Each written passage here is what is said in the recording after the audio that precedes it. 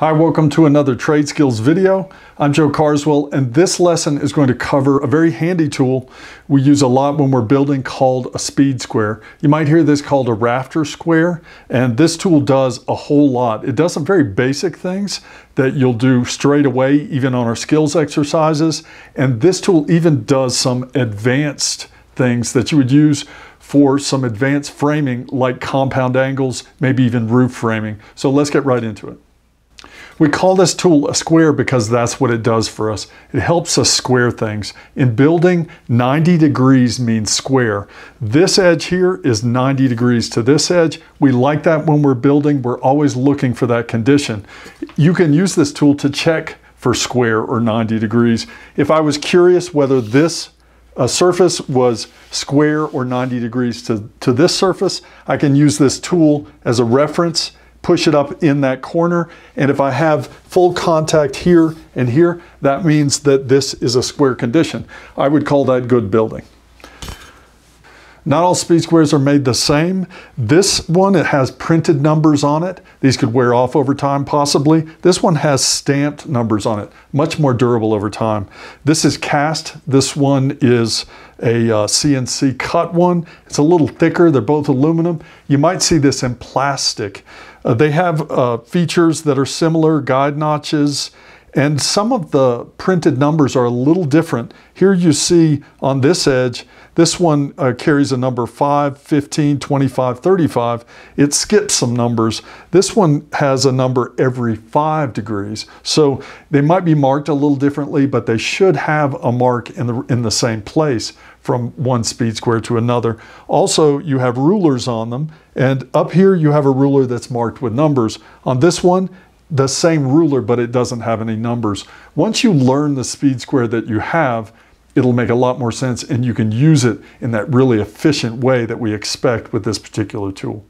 So this is a triangle. It's not a square, so why do we call it a square? When we're talking about square and building, all we need are two sides that are 90 degrees from each other. That is the reference that we need to make this tool work. The fence edge, which sits up against the material, that's our reference edge. We also have a ruler edge here that's marked like a typical tape measure. We also have our angle gauge here. That's marked in degrees. We have 0 to 90 degrees. We also have a guide notch here that sets up with a ruler edge to give us parallel lines that we can mark. We even have a secondary ruler up here that helps us make multiple squared lines. We'll go through that as well. So it also has one other feature here. I mentioned it for our angle finder feature, and that's our pivot point. That's this point right on the inside of this 90 degrees here. We'll need to reference that when we cut angles. Now that we know the parts of our speed square, let's go through one of the most common things you'll do, and that will be marking a line that you will then cut with, say, a freehand saw. We want that line to be square to this long board edge, and this tool does a great job of that. First, let's go ahead and mark a point on this board to then mark it to length. I'll go ahead and pull a tape on here and mark a point at 10 inches. Now the pencil goes right there on my crow's foot point. We're going to place the speed square on the board tight. So this fence has to go tight to this edge of the board. We'll push that speed square up to the pencil, which is now at the point of our crow's foot. Now we can mark that line. I'm going to mark it with a pencil at somewhat of an angle to get it in nice and tight to the edge. I'm going to mark right along this ruler edge. What you have now is a perpendicular line to the edge of this board that we can then use as a guideline to, say, run a saw and cut that line. Often in construction, we need to make more than one mark. Let's say we wanted another one 1.5 inches from this one. We can use this secondary ruler right in here and line this particular mark, which is 1.5 inches. They have an arrow right there for us. And we can line that up. Now we can mark a line here, and we have a parallel line that's 1.5 inches from our first one. So let's do that process again in the other direction. Let's put an 1.5 inch mark on the other side of this original line we made. I'm going to flip this speed square over. Remember, it's two-sided. We can use it in either direction. And I'll go ahead and line that arrow up right there on my original mark. And I can go ahead, draw that line. Now I have 1.5 inch between this line, and then I have it again here. You're going to do this a lot in our skills exercises and actually in a lot of framing processes like plate layout. Let's look at another way to mark with this tool. I'm not going to mark perpendicular square this time. We're going to make a parallel line on this board. Say I wanted to rip this board in half. I'm going to use these guide notches here. These notches relate to this ruler edge. So you can follow, say, this line over and find the guide notch that sort of corresponds with it. If you need some of these marks, you have to go over to this set of notches. So it's either going to fall in this set of notches or these. Choose the one you need, and then you can put your pencil in that notch or your marking tool in that notch, and then push it along and it'll make that mark. So this is a 2x6. Say we wanted to rip it in half. A 2x6 is 5.5 inches, so half of that would be 2 3/4. I'll look on my ruler edge here and find that 2 3/4 mark is right there. And then I'll carry over and find the guide notch that sort of lines up with that 2 3/4. It happens to be this one right here. And as I put my pencil in, I can push this square along, keeping it tight to my edge, and it makes a parallel line to either edge right in the center of the board. So let's drag another line on this board that would be parallel to the edge. I'm going to do, say, 1 inch from this top edge. I'll find the inch mark on my ruler. I'll put my pencil into that slot or that guide notch. And now, as I'm holding it tight to the material, I'll slide it along.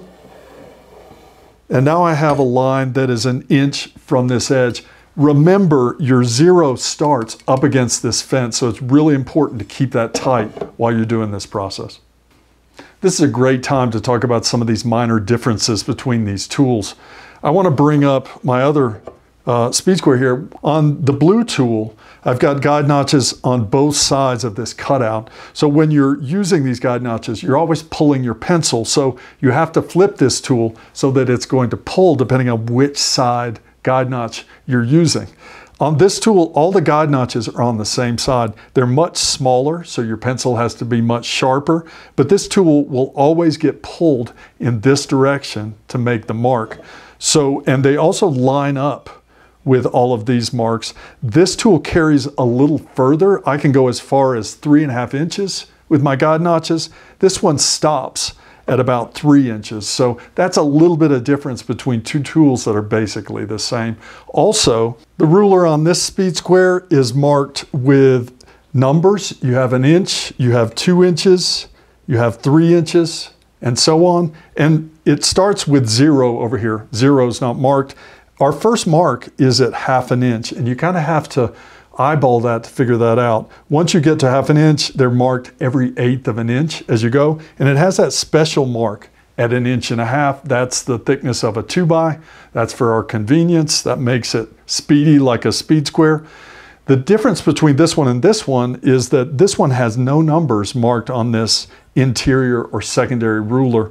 The full inches are marked with a dot. And then in between, that would be 1 inch.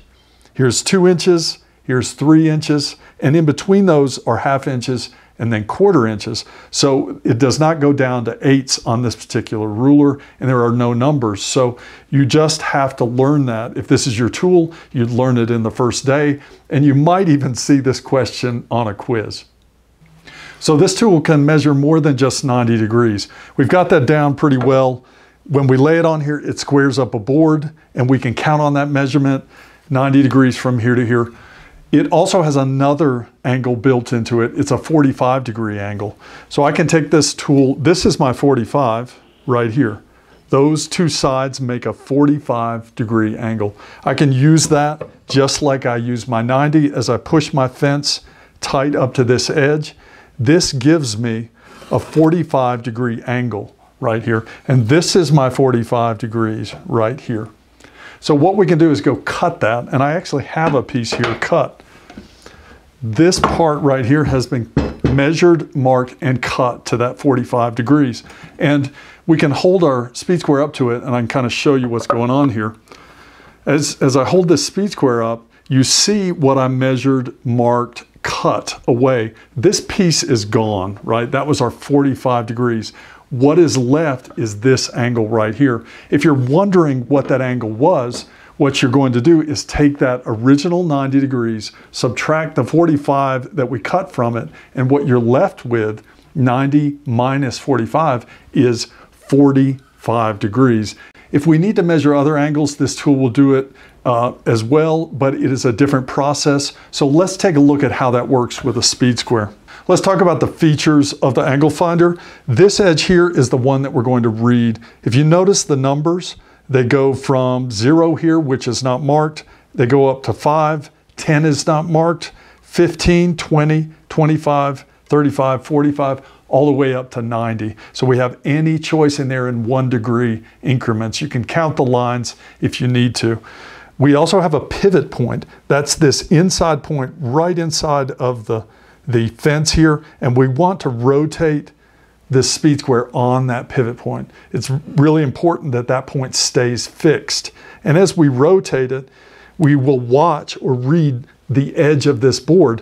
Whatever number is lined up with the edge of this board is the angle that's being created right here.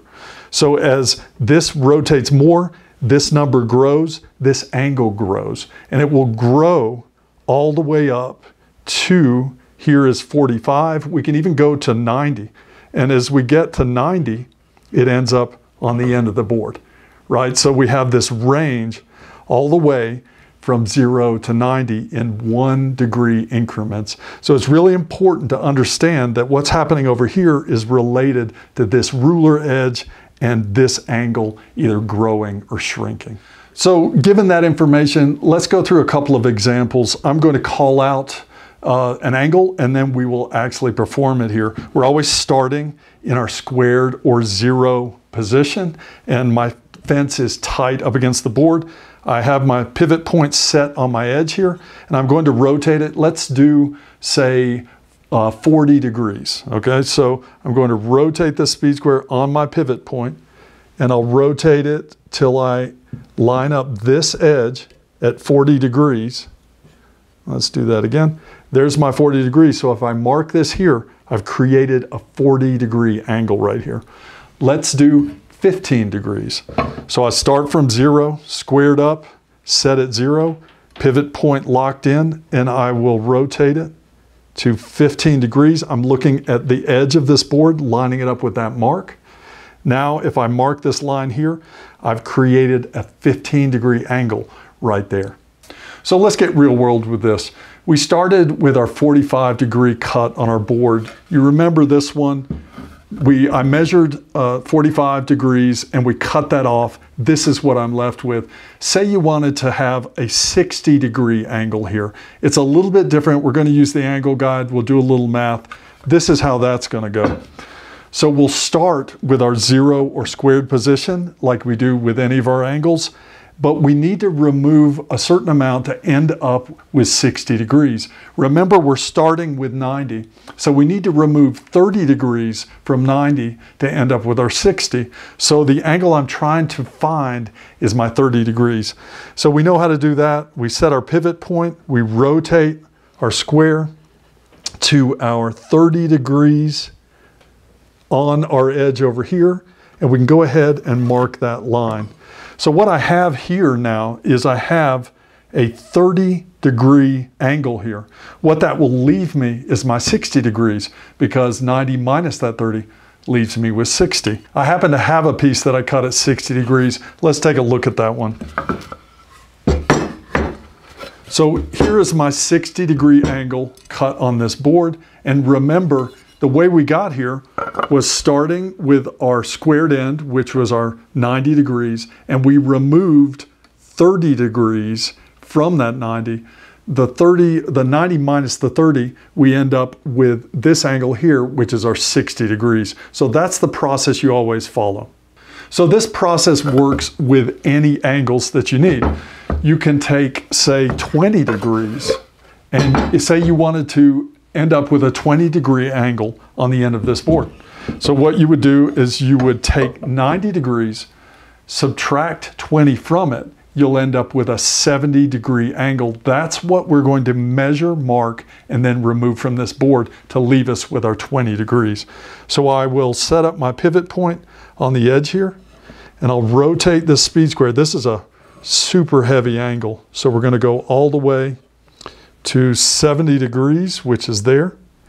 And that right there leaves me, and we would extend this line out with a straight edge, but what that leaves me with, once I cut this material out, it leaves me with a 20-degree angle here. And remember, the way we get to this 20 is to remove all of this, which is our 70 degrees. Here's a great technique to make a perfectly straight cut with a freehand saw, say a circular saw. First thing, take the blade and line it up with the mark you've made. Now you're going to pull your speed square into the base plate of the circular saw, keeping that tight. Now we're going to hold on to this speed square. We're not going to let go. We're going to start the saw and push on through, keeping full contact with that speed square all the way through the cut.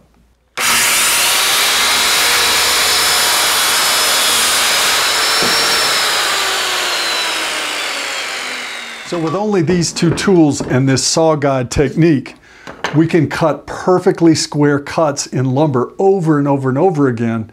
And using this larger speed square, this 12-inch version, we can cut even wider boards up to a 2x10 and a 2x12. And we can do this with results that are almost as good as a miter saw. So there you have it, some good information on a tool that everyone should have in their bag. We learned how to use this tool to mark lines, to measure short measurements, to make all kind of angle measurements. And when you're framing, when you're building, you'll use a tool like this all day, every day. And that brings me to a point to talk about that this, like your level, like your tape measure, these are precision measuring instruments. They need to be taken care of. This should be in your bag in a place, not laying in the dirt, stepped on the ground. If it's not square anymore, or if you can't read the marks on it anymore, it's no good to you as a measuring tool. So I hope that makes sense. I hope you like this tool as much as I do. Get this in your hands, start using it. You're gonna love it. So thanks for watching. I'll see you in the next lesson.